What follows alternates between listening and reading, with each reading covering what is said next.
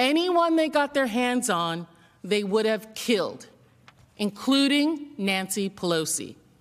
William Calhoun, a lawyer from Georgia, also participated in the insurrection that day, and he too has been charged for his actions.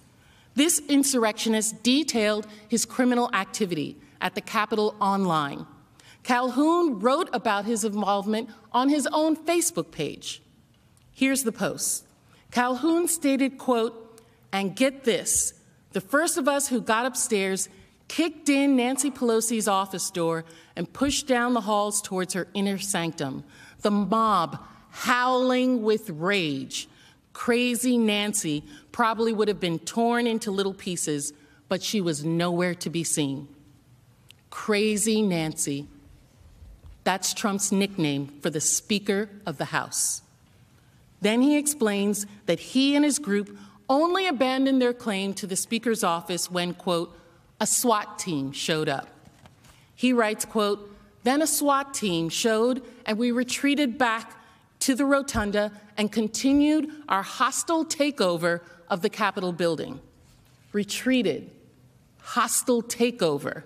He's using military terms for this attack. The mob continued to look for Speaker Pelosi throughout the time they occupied the Capitol, including invading her offices. Watch now how the mob searches for Speaker Pelosi's office, which is marked in red, and the House chamber itself. Where are you, Nancy? We're looking for you. She's in jail. Nancy. Oh, Nancy. Nancy. Where are you, Nancy? During the siege, the Speaker's staff took cover in her office, hiding in fear for their lives for hours as rioters broke in and ransacked her office. As the rioters were breaking into the Capitol, her staff retreated into an interior room. 8 of them gathered in a conference room. About the same time, Capitol Police announced that Capitol had been breached. Speaker Pelosi's staff heeded the call to shelter in place. On our model, you can see the rioters in the rotunda in red and the Speaker's office again in orange. So this is a security video, so there is no sound.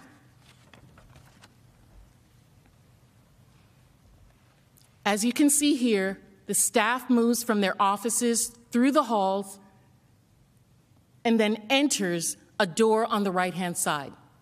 That's the outer door of a conference room, which also has an inner door that they barricaded with furniture. The staff then hid under a conference room table in that inner room.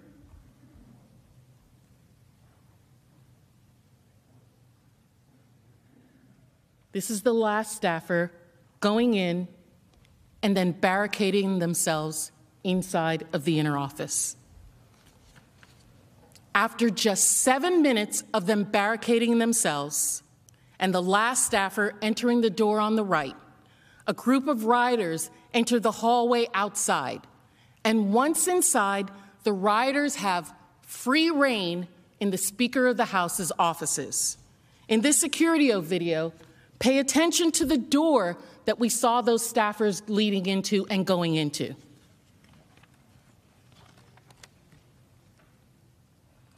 One of the rioters you can see is throwing his body against the door 3 times until he breaks open that outer door. Luckily, when faced with the inner door, he moves on. Another rioter later tried, unsuccessfully, to break through that inner door. At this point, the mob had already broken into the Speaker's formal conference room that is in the back of the hall at the top of the video. I want to play some audio we have of the Speaker's staff with the rioters at the door that day. You can hear the terror in their voice as they describe what's happening to them as they are barricaded in that conference room. Please listen carefully, because the staffer is whispering into a phone as he hides from the rioters that are outside the door. Texting Mike that they're within our hallway. We need Capitol Police, I think, coming to the hallway. They're pounding on doors trying to find her now. You can hear the pounding in the background as that staffer is speaking. One of those staffers explained later that they could hear the mob going through her offices, breaking down the door and yelling, "Where are you, Nancy?" The mob also pillaged and vandalized the Speaker's office and documented their crimes on social media. They stole objects, desecrated the office of the Speaker of the House of Representatives of the United States. As you can see in these photos, rioters broke down a door. They also shattered a mirror. At 2:50 p.m., several rioters, including Richard Big O Barnett, entered Speaker Pelosi's office. The world is all now too familiar with the images from these slides. If you look closely, however, at the now infamous pictures of Barnett with his feet on the desk, you might see something that you didn't notice previously. Here's a better look. As this photo highlights, he's carrying a stun gun tucked into his waistband. The FBI identified the device as a 950,000-volt stun gun walking stick. The weapon could have caused serious pain and incapacitated anyone Barnett had used it against. Richard Barnett bragged about his actions. He was proud of the way he desecrated the Speaker of the House's office. He left a note: "We will not back down." Here's Barnett in his own words. Office? Yeah, that's how'd you get it? I didn't steal it. I bled on it because they were fucking macing me and I couldn't fucking see. And so I figured, well, I'm in her office. I got blood in her office. I'll put a quarter on her desk, even though she ain't fucking worth it. And I left her a note on her desk that says, "Nancy Big O is here, you bitch."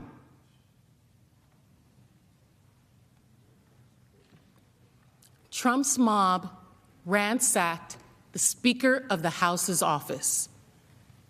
They terrorized her staff. Again, that is a mob that was sent by the President of the United States to stop the certification of an election.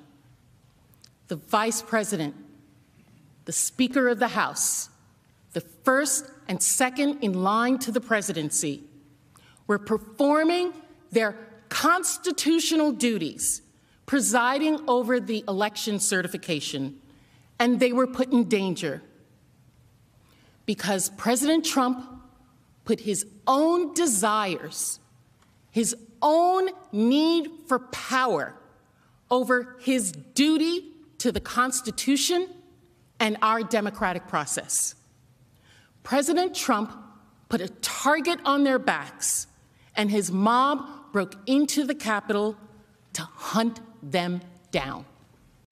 Hey, NBC News viewers, thanks for checking out our YouTube channel. Subscribe by clicking on that button down here and click on any of the videos over here to watch the latest interviews, show highlights, and digital exclusives. Thanks for watching.